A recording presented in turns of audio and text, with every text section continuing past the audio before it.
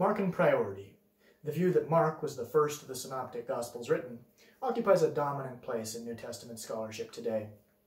In this video, we'll look at the history of the theory, the principal arguments in its favor, and the reasons why I find these arguments interesting, but not compelling. To be sure, there are many and various theories that agree on Markan Priority and differ on other details. We're going to focus on the principal contention they have in common, that Mark was written first. Markan Priority first appears in New Testament scholarship in the late 18th century, and by the mid-19th century was becoming a major viewpoint. Of particular note is the 1863 work by German scholar H.J. Holtzmann, who argued extensively that Mark was written prior to Matthew and Luke. His ideas caught on particularly well in the German universities, and it is difficult to overstate the high level of influence that the German universities had on global New Testament scholarship in the 19th and early 20th centuries, and indeed they took Markan Priority to the globe. Markan Priority reached what we might call its zenith or capstone with the landmark work of B.H. Streeter in 1924.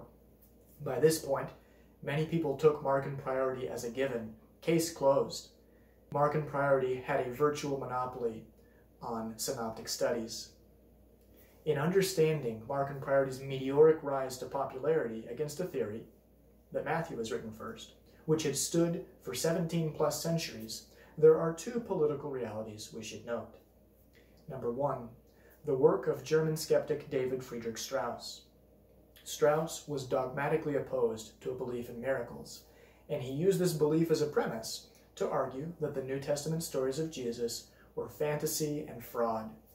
He sent shockwaves through theologians and scholars alike, and many sought for an effective way to rebut his claims. Markan Priority proved to be a useful tool in the right place at the right time. You see, Strauss believed that Matthew was written first, then Luke, and then Mark. Strauss found much that was objectionable to him, because it was so miraculous, in the infancy narratives and post-resurrection appearances recorded in Matthew and Luke that aren't in Mark. Thus, some opposed to Strauss suggested, maybe we go ahead and grant that Matthew and Luke are late, unreliable embellishments, but we think Mark was written first. We can argue that if Mark has earlier information and that if it's in Mark, it is reliable. This proved to be a double-edged sword, but it was popular among many opponents of Strauss. Second political reality. In the 1860s, just as Holtzmann's ideas were making their way through German universities, Otto von Bismarck was in the process of unifying a German superpower, and he was politically at odds with the Catholic Church. The Catholic Church uses the Gospel of Matthew, particularly Matthew chapter 16, and the writings of early Christian historians to support its claims of authority through apostolic succession. These early Christian historians tell us that Matthew was written first. They're unanimous on this point. Thus, Markan Priority provided Bismarck and his allies with an opportunity too good to refuse. If Mark was written first, and Matthew was a later, unreliable embellishment, then there went the Catholic Church's claims of authority from Matthew and the reliability of their early historians. He could undercut their claims of authority with one fell swoop. Naturally, Bismarck pushed Markan Priority on the German universities, where it did quite well. We see English-speaking writers also taking up the charge. Most notably, we mentioned B.H. Streeter. By the time of Streeter's writings, Markan Priority was so well accepted that many were already building theories upon it as a foundation. We'll take this as a given, and that will allow us to explore further questions. As a result, when a generation later, Butler decisively rebutted several of Streeter's fundamental arguments, scholars were hesitant to back away from Markan Priority. There were too many books, articles, and dissertations that relied upon Markan Priority, that used it as a starting point. They didn't want to give up all of that work. That's a natural human response, and it left Markan Priority in the driver's seat. One of the effects is that even today, most New Testament professors were taught Markan Priority from their earliest courses, as were their professors before them, as were those who wrote today's textbooks. Exposure to other theories, if it came at all, often came later, after they'd been thoroughly taught that Markan Priority is the accepted theory, and as they had seen that to oppose it could be a career-limiting move. Now, I do not bring up this history to say, therefore Markan Priority is false. No, the evidence could still be good, even if the motives were not always altruistic. To say otherwise would be to commit a genetic fallacy. No, I bring up this history in order to respond to the claim that we should automatically believe in Markan Priority because a majority of New Testament scholars do. No, we've seen that Markan Priority's rise did have some ulterior motives. And we've seen that once a scholarly consensus is established, it can be difficult to break. No, I suggest that many New Testament scholars believe in Markan Priority for the simple reason that this is what they were taught, and most of them are not in fact specialists in this particular esoteric question. And they know that if they challenge the consensus on this point, not only will it distract from whatever their area of specialization is, but it will also detract from their credibility. Indeed, there have even been reported cases where professors were only allowed to teach Markan Priority and not competing views, thus recognizing that scholarly consensus is a fickle friend, and that even academia sits on shifting sands that can be influenced by political priorities. We're going to peel back the layers of the onion and take a look at the evidence itself. We will consider 6 major arguments, or categories of arguments, used today for Markan Priority. True, there are other arguments that have been used in the past, but they've largely been set aside because they've been found to be less effective. The arguments to which we will direct our focus are the argument from the prophecy of the destruction of the temple, the shorter length of Mark, the less polished Greek of Mark, patterns in word choice, editorial fatigue, and the argument from order. The first of these arguments, from the prophecy of the destruction of the temple, we examined in the 3rd segment in this series, and we found it to be a case of circular reasoning. We won't consider it further here.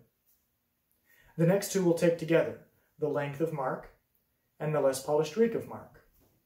Mark is by far the shortest gospel, whereas Matthew and Luke were each written to essentially fill one commercial scroll of papyrus available at the time. Mark doesn't even come close, leading many to suggest that they can see why Matthew and Luke, if drawing material from Mark, would add content, but they cannot see why Mark, if drawing material from Matthew and Luke, would leave out so much good content. Why exclude the Sermon on the Mount?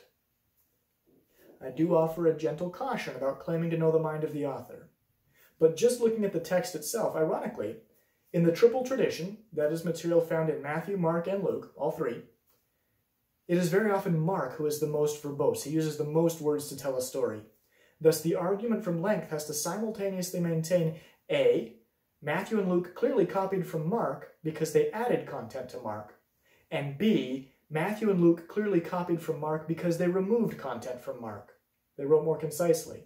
Perhaps it's not so clear after all.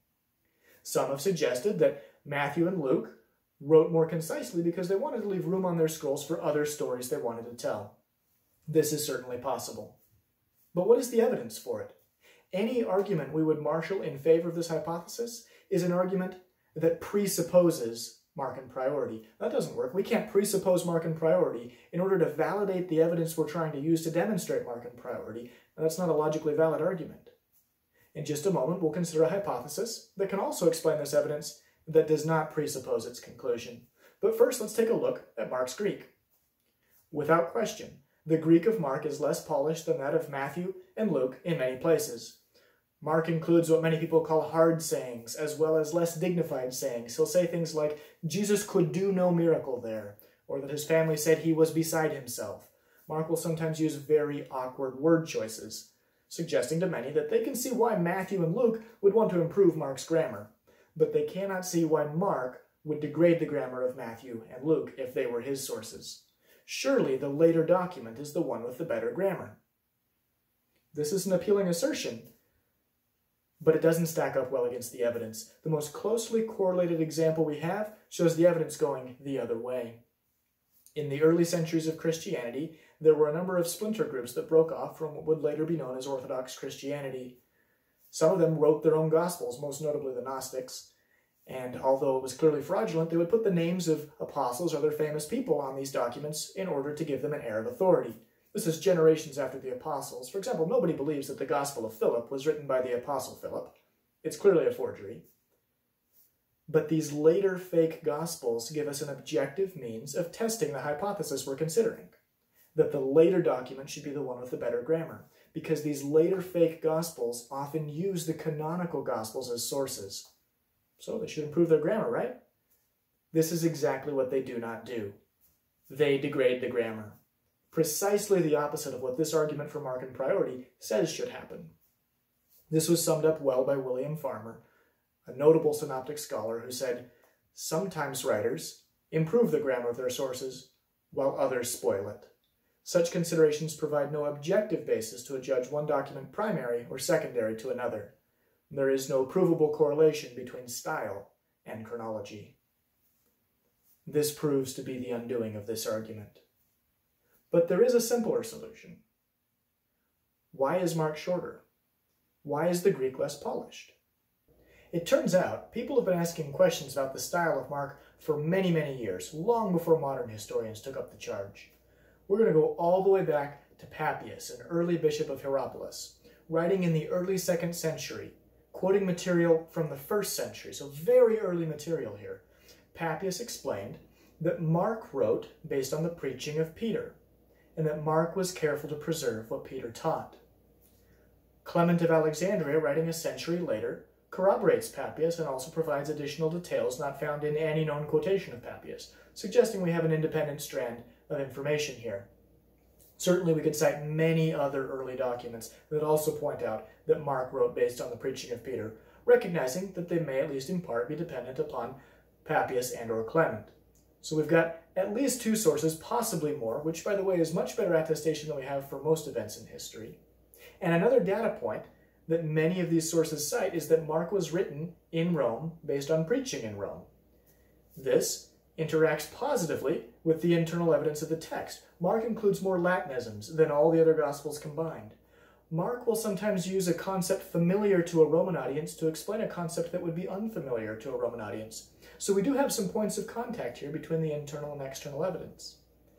But even if we were to say, we're not really sure how closely this is related to Peter, even just the very fact that over and over and over and over again we have early historians telling us Mark is based on preaching provides us a ready solution to the question, why is Mark shorter? Why is the Greek not as good? Mark is written the way you would speak a story rather than the way you would traditionally write a story. Mark is oral in a way that is different from the formal literary treatises of Matthew and Luke. So obvious, in fact, is the oral nature of Mark that there are people who will memorize Mark and perform it, oral performance. The content fits that setting so well. B.H. Streeter described Mark as the shorthand notes of an extemporaneous sermon, and I might add perhaps the shorthand notes of an extemporaneous sermon given in a second language. What does this have to do with Mark's Greek? It is well documented that people tend to use better grammar when they write than they do when they speak. Why? Because when you write, you can take long pauses to think about what you want to say next. You can go back and edit. When you speak live, sometimes you say things that come out wrong. Sometimes you say hard sayings. I submit that Mark is trying to preserve the way the material was spoken, even if sometimes it was spoken awkwardly.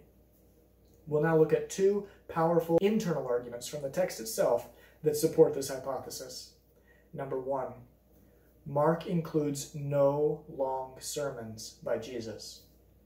Jesus was an itinerant preacher. He would have said a lot. Matthew and John each devote a lot of space to long sermons. Luke less so. Mark, none. Mark is the action-oriented gospel.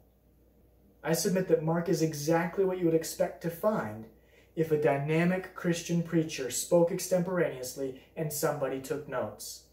Indeed, Greek shorthand did exist at the time, so it's plausible. We even find in Mark what some people call Markan sandwiches. He'll tell part of story 1, he'll blend it into story 2, and then blend it back into story 1, and show a common theme between the stories. This is a chiastic structure that also happens to be a brilliant means of remembering content and telling it in a particular order. Anybody who has studied public speaking knows that a dynamic speaker does not read a sermon word for word. You use bullet points, whether written or in your head. I'm going to talk about this point, then this point, then this point, and I'll expand upon them as I speak. This model works very well for telling stories. That's what Mark is, a storyteller, especially well for stories of events at which the speaker was present. This model does not work well for reciting long monologues given by somebody else, and that's exactly what we don't see in Mark. Why then does Mark exclude the Sermon on the Mount? The same reason he excludes all of the other long sermons. This is preaching largely given from memory. Number 2, we already noted that Mark tends to be the most verbose of the synoptic authors. He'll use the most words to tell a story. It is easier to write a story concisely than it is to speak a story concisely. Try it out. It's an interesting exercise. When you write, you can economize your words. You can go back and edit many times. When you speak live, it's easy to become repetitive, to make mistakes, to say things awkwardly, and to become long-winded and throw in extraneous details that you would edit out in a second or a 12th draft. This is not to say that the speaker could not have had written notes. That's possible. This is not to say that the writer who took the shorthand notes and wrote them out longhand could not have had access to earlier written documents. That's possible too. This is to say that the core of Mark is the way the gospel was being spoken. If Matthew and Luke are the peer-reviewed literature of the time, Mark is the powerful sermon. The genius of Mark is the storytelling, not the semantics. There are some in ivory towers who become frustrated that if Mark has this document as a source, he's not behaving the way he's supposed to, and sometimes using this word and sometimes not.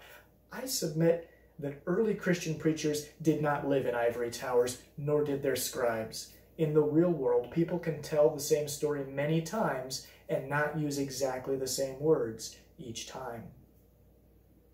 What we see then is that this hypothesis that Mark is preserving in large degree the way material was being spoken is consistent with the external evidence. It is amply supported by the internal evidence, and it can explain the length and poorer Greek of Mark with no appeal to a priori assumptions about the order in which the Gospels were written. Incidentally, if we are sufficiently open-minded to at least consider the possibility that the ancient historians knew what they were talking about when they said that it was Peter's testimony that stands behind the Gospel of Mark, if that is so, it should come as no surprise that the words of the Galilean fishermen would be somewhat less polished than those of the Gospels of Matthew, and especially Luke. Argument number 4, patterns in word choice. We're going to break this one down into 2 categories. First is arguments from the perceived intent of the Gospel writer, and second, arguments from borrowed words. The first of these 2 isn't going to get us very far, because in the past century plus, the overwhelming majority of studies that have endeavored to ascertain the intent the Gospel writer had have presupposed Markan priority. That isn't saying that Mark's intent was X and Matthew's intent was Y. They already assumed Markan priority in order to get to that point. An argument that takes Markan priority as a premise cannot be used to prove Markan priority as a conclusion. Indeed, we find that both Markan and Matthean priorists have had no trouble in positing plausible intents of the author that align with their own personal views. Thus, the plethora of papers suggesting, based on the intent of the author we think Mark wrote first, is a reflection rather than a cause of the popularity of Markan priority. We'll spend a little bit more time on the argument from borrowed words. This is where scholars have found that writers have a literary fingerprint, calling cards, favorite words and phrases that are helpful in identifying their work. When this is studied scientifically, it's known as stylometry, and where sufficient data is available, it has been used to identify the author of anonymous documents. In the context of the Gospels, various scholars have put together lists of what appear to be favorite words and phrases of each Matthew, Mark, and Luke. They can then look for these words and phrases in the other Gospels in the right contexts in order to make a case for plausible borrowing. One of the most popular examples of this phenomenon is Mark's use of the word immediately. Mark likes this word. He uses it a lot. Matthew less so. In fact, in every case, save one exception, where Matthew uses a form of the word immediately, there's a parallel in Mark. This is interesting, that in the portions of Matthew that overlap with Mark, the word immediately shows up a fair amount, but in the portions of Matthew that do not overlap with Mark, Matthew seldom uses the word. On Markan priority, this is explicable by saying that Matthew didn't often choose this word on his own, but if he saw it in his source, sometimes he would go ahead and copy it. I submit that this argument is not compelling. As we noted earlier, Mark is the action-oriented gospel. You would expect a word like immediately to show up more frequently in describing what people were doing than in the context of long sermons. And it is the portions of Matthew and Mark that overlap that lean heavily towards what people were doing, whereas the portions of Matthew that are not in Mark lean much more heavily towards the long sermons. This evidence then is not surprising, that Matthew would use the word immediately more in the doing portion of his gospel than in the saying portions. So I don't find this to be a particularly persuasive case for Markan priority. It could be explained with either Matthew copying Mark or Mark copying Matthew. Furthermore, if Matthew is using the word immediately because he's copying it from Mark, we have a consistency problem on the part of Matthew. You see, Mark is consistent in his spelling of immediately in Greek. Matthew's not. He uses two different spellings. If Matthew's just using this word because he sees it in Mark and he's copying it, then why does he sometimes use Mark's spelling and sometimes mix it up? This inconsistency would be at odds with the claim by many who propose Markan priority that it is Matthew's consistent and cohesive writing style that suggests that he was written later and he's copying from Mark. This is a case where we find arguments for Markan priority playing both sides of the net. On the one hand, we're told that it is the author who uses the word more consistently who wrote first, and the author who uses the word less consistently that wrote second. On the other hand, we're told to expect that the author who wrote second is refining and standardizing the less consistent and more unusual writing of the first. Which is it? Is Mark the more consistent or less consistent writer? Either way, it is the arguments for Markan priority that are inconsistent. Another shortcoming of the argument from borrowed words, in general, is that it's reversible. We can find evidence going the other way. Some of the favorite Matthean phrases include things like, when even was come, or son of David, and we see Mark using them in the right context to suggest on this argument that Mark copied them from Matthew. With evidence pointing in multiple directions, a number of scholars have sought to mathematically evaluate where is the evidence stronger. They've produced a variety of results. David Barrett Peabody has noted that the vast majority of these studies have either implicitly or explicitly presupposed Markan priority. In comparing the Gospels and coming up with the lists of words, they've already assumed that Mark wrote first. If Markan priority is one of our assumptions, then it should come as no surprise that the study produces results that are consistent with the assumptions by which it was constrained. A notable exception to this presupposition error is the work of Edward Zeller. In 1843, Zeller published his own efforts to mathematically evaluate who is more likely to be borrowing from whom, and he didn't presuppose which gospel was written first. Zeller indeed found that the evidence points in multiple directions, but the weight of the evidence did not. He found it was much more likely, there was far more evidence that Mark was borrowing from Matthew than the other way around. There was also far more evidence that Mark was borrowing from Luke than the other way around. Between Matthew and Luke themselves, the evidence was less one-sided. In effect, in Zeller's data, for every example we can cite where it looks like Matthew borrowed this word from Mark, there are two examples going the other way. There's twice the evidence that it was Mark who borrowed from Matthew. Zeller's data come out strongly against the view that Mark was written first. The data suggests that Mark was written third. And what are we to make of the data pointing in multiple directions?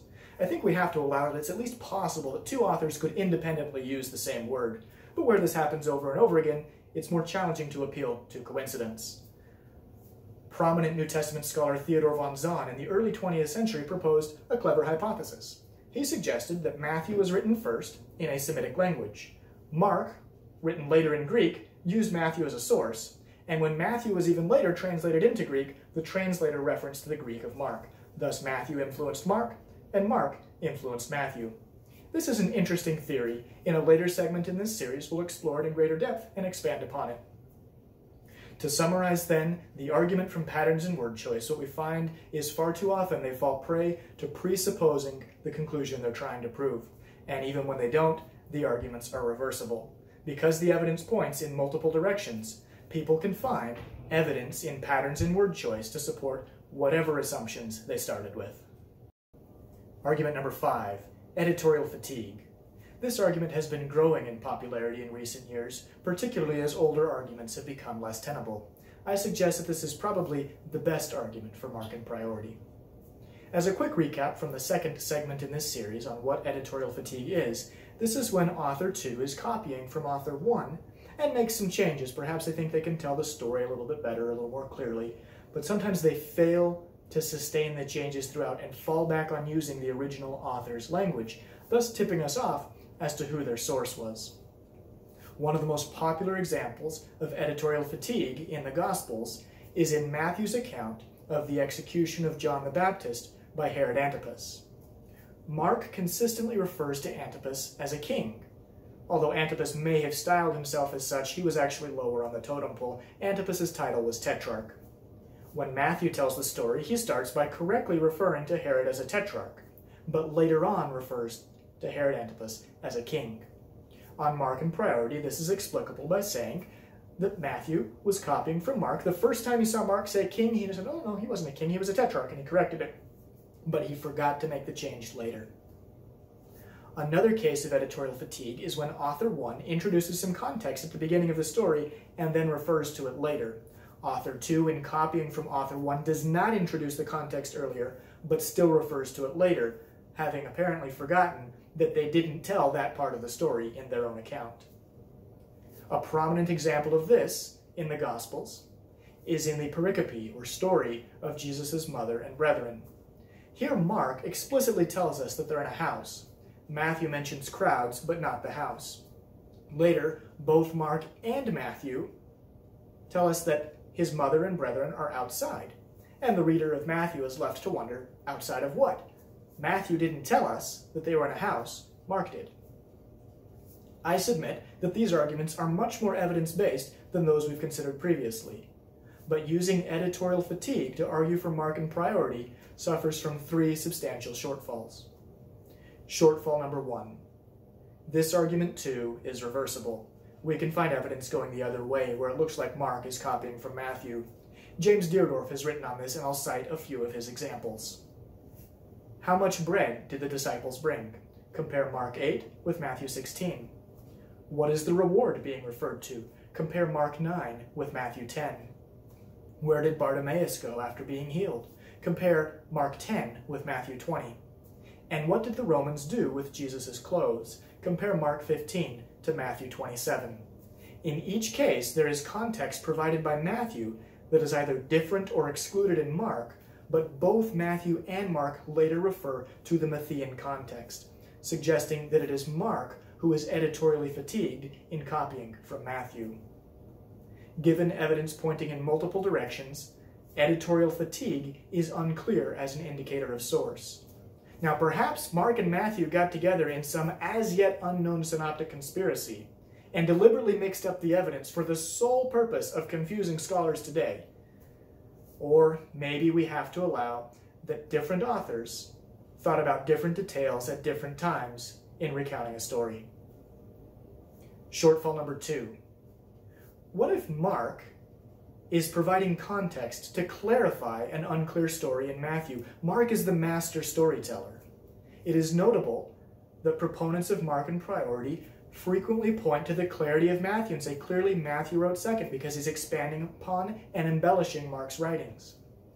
So we're told that when Mark has greater clarity, clearly Mark wrote first. And when Mark has lesser clarity, clearly Mark wrote first. I'm not sure this argument is so clear after all. This logical inconsistency betrays a presupposition of Markan Priority into which the evidence is then forced to fit. Shortfall number 3. This argument isn't the only way to explain the data. In segment 6 in this series, we'll look at another hypothesis that can also explain this evidence of editorial fatigue, but without the shortcomings we've cited here. In summary then, editorial fatigue can be used to suggest that Matthew or Mark wrote first, but does not make an incontrovertible case for either. Editorial fatigue is probably the strongest argument for Markan Priority, but it remains inconclusive. Argument number 6, the argument from order. This used to be one of the most popular arguments for Markan Priority. Some would have even suggested it was the best of the arguments. That is, until B.C. Butler and others pointed out that using the argument from order for Markan Priority relies upon a simple but crucial logical flaw. Butler referred to it as a schoolboyish error in logical reasoning. So devastating were the attacks by Butler and those who followed him that the major proponents of Markan priority today tend to shy away from this argument, whereas those arguing from a thean priority regularly employ it. In the next segment in this series, we will examine Matthean priority, and we will see why this argument makes a much better case for Matthean priority than it does for the priority of Mark. In conclusion, as we've considered the major categories of arguments for Markan priority, we've found that these are arguments that work particularly well if people already believe in Markan priority. Indeed, that is the world from which they came. Virtually everybody did. But that widespread existing belief came from the work of earlier scholars, people like Weiss, Holtzman, Streeter, and others. Today's arguments build upon the foundation they laid, but these earlier arguments have been set aside. They've been found to be lacking, and scholarship has moved on. What I see then in Markan priority is a theory that is struggling to keep its head above water. New arguments must be invented as old arguments are cut down, but we have to preserve the conclusion of Markan priority because we like the conclusion, because we've built so much upon it. This is the danger of a theory that goes without serious competition for too long. It has been taken for granted. Today's arguments rest upon this foundation, but these earlier arguments have been overturned. They've been rebutted. Their flaws have been exposed. What remains is the belief that they created. Today's arguments rest upon a foundation of belief, but a belief that is vapid. The evidence has largely eroded. Ask these arguments to go the distance on their own, without the advantage of arguing for a conclusion that most people already agree with, and they do not make the cut. We've examined the arguments. We found that each was circular, or reversible, or both. This does not make a compelling case for Markan priority. I used to believe in Markan priority. It's what I was taught. But a deep dive on the evidence led me to change my mind. I am persuaded that the dominant position occupied by Markan priority in New Testament scholarship today has far more to do with the politics of scholarship — it was a theory in the right place at the right time — than it has to do with the evidence itself. On the basis of the evidence, I am left to conclude that Mark was not the first gospel written.